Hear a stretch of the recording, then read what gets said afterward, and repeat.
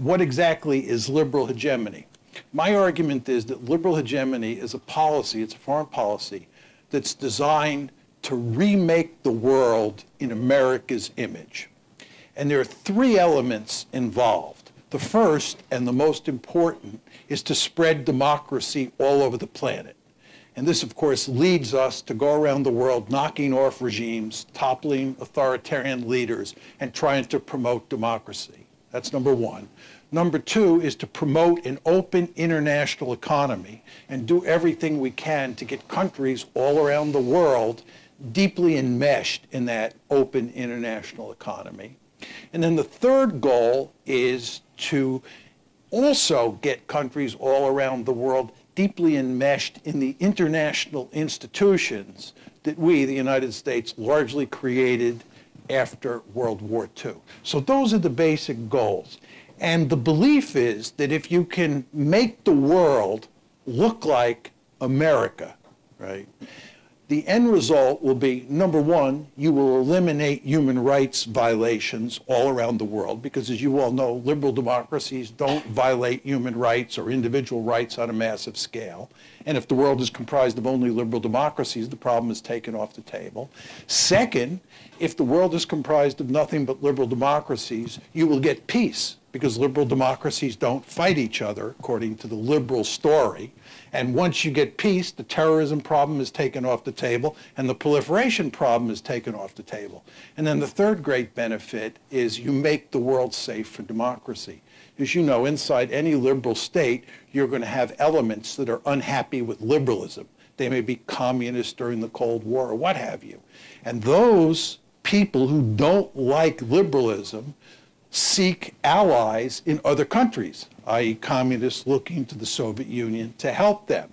But if the world is comprised of only liberal democracies, those disenchanted people inside your liberal democracy have no foreign allies. Again, Woodrow Wilson referred to this as making the world safe for democracy. So this is really what liberal hegemony is all about. So can you walk us through the catalog of failures that are attributable to this commitment?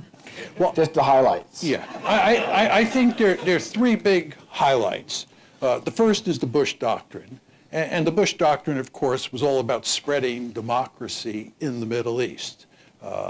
Iraq was just the first stop on the railroad line. We were going to promote democracy in Syria, in Iran, and so forth and so on.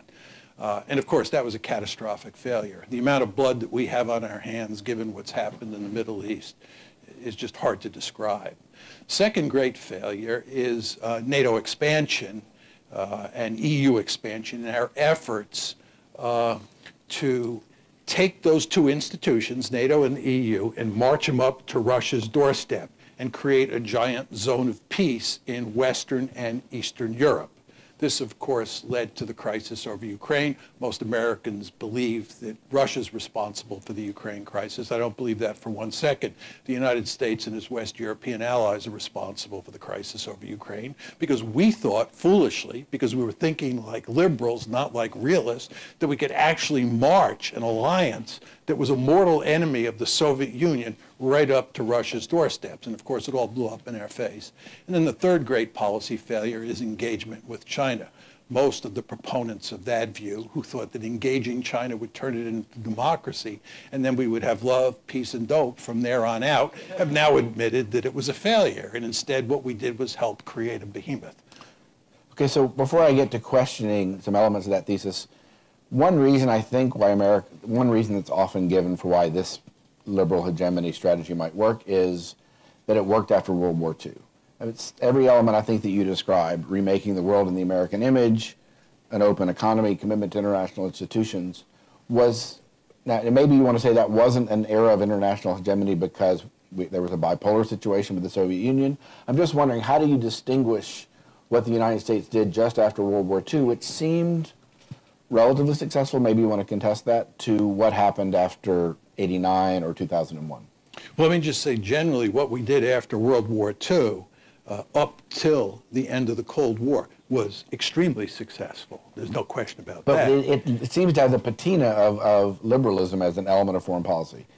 So why am I wrong about that? The key word is patina. Okay, all right. Yeah. Look, In the book, I argue that the only world in which you can have the United States pursuing liberal hegemony is a unipolar world. It's very important to emphasize this, because in a unipolar world, where the United States, by definition, is the only great power, is the sole pole, it is free to pursue liberal hegemony. Otherwise, it has to behave in a realist fashion. So if you're in a bipolar world like we were during the Cold War, you have to act largely according to the dictates of realism. Now, with regard to those three elements, spreading democracy, an open international economy, and international institutions, first of all, there's no question that if we could turn a state like Germany or Japan into a democracy, we would do it. Ceteris paribus, you'll take a democracy over an autocracy every time. But we spent resources trying to make that happen. Not great resources, and we were willing to live with some real thugs during the Cold War, and we were oftentimes willing to behave in very heavy-handed manners, a very heavy-handed manner, right? Right. So spreading democracy was not a high priority, right? What was of the highest priority was balancing against the Soviet Union. Now, with regard to international institutions, there's no way in a highly interdependent modern world you can get away without having institutions. So we created NATO. NATO was not a liberal institution. NATO was created to fight the Cold War. And in fact, lots of the institutions that we created, including the EU, were largely created for security reasons. This is not to say that they are not also liberal in a certain sense. And in fact, institutions can be both realist and liberal at the time. But the fact is that during the Cold War, virtually everything we did was designed to deal with the Soviet Union. Right. And so those seem like cases where it's hard to tell how much of the strategy is being driven by realism and with a patina of liberal hegemony. And one might say, I assume you'll disagree with this, but just for purposes of argument, that a lot of the post 9/11 strategies that you talked about, say the response in Afghanistan and the response in Iraq, however misplaced it was driven not by that the desire for democracy was kind of the trailing reason, and that really we went to Afghanistan because that was the source and the location of this massive attack on the homeland, and we thought we had to go in and clean it up. So I'm just wondering how do you know, how can you tell when these policies are driven by this liberalism impulse as opposed to some realist impulse? Yeah. And there's often mixed motives, I assume, and different people have different motives. Well, let's just talk about Afghanistan, Iraq, and the Bush Doctrine more generally. There's no question, just to take Iraq, that we went into Iraq in large part because we wanted to deal with the terrorism problem and the proliferation problem. As you remember, the Bush administration thought that Saddam was joined at the hip with terrorists and might give weapons of mass destruction to terrorists. So I agree completely with you when you say that that was the reason we went into Iraq. But we went into Iraq with the thought in mind that we could solve that problem by turning Iraq and its neighbors into liberal democracies. That would create a giant zone of peace in the Middle East. It would take the terrorism problem and the proliferation problem off the table. So it's a liberal solution to some very nasty problems, right? A good realist like me is mainly concerned about the balance of power. And when you start talking about invading countries like Iraq, right, I say to myself, you're really asking for big trouble. Yeah. This is like going into Vietnam or the Soviets going into Afghanistan. I used to argue during the Cold War, but the Soviets went into Afghanistan in 1979. Virtually everybody in the national security establishment was aghast. They thought this was the end of the world. The Soviets were on the march. I said, this is dead wrong. The Soviets just jumped into a giant briar patch. You actually want to invite the Soviets to invade Afghanistan, just like they should have been very happy about the fact that we went into Vietnam. And as I used to tell the Chinese when I first started going to China in the early 2000s, you should be very thankful that the Americans have invaded Afghanistan and Iraq. And you should tell the Americans that they should stay in Iraq and Afghanistan until they win, because they'll be there forever, wrecking their economy and ruining their military at the same time. But how do you, just to go back to the World War II analogy, So, it wasn't just Germany and Japan. We spent a lot of resources. There were those early covert actions. There was the Marshall Plan, especially in Italy and in Southern Europe, to try to keep the communist hands off of it. And we were trying to promote something like a democracy there, I think it's fair to say.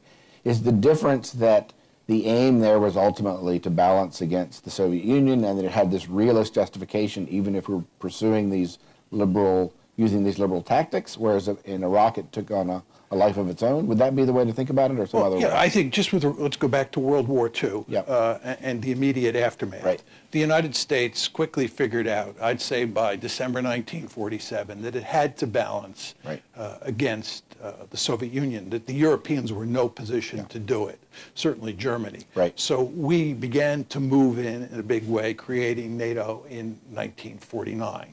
And everything we did was designed to deal with that Soviet threat. Now, part of the reason that we created democracies at the time, and the CIA, of course, was heavily involved in this, was because the alternative to democracy was communism. Because, as most of you know, in the 1930s and during World War II, it was the left that stood up to fascism. And the left, therefore, had a lot of cachet in places like France and Italy. And we were very fearful that the left would win, and that the left, if it won in Italy or won in France, would form an alliance with the Soviet Union. So promoting democracy had a very important strategic rationale. This is not to deny your point that it also fit very neatly with our liberal worldview. But it had a different strategic rationale. That's different strategic rationale. Again, what you want to remember about the Bush Doctrine is that the basic aim of the Bush Doctrine was to create a giant zone of peace by making the Middle East look like a bunch of little Americas. Right.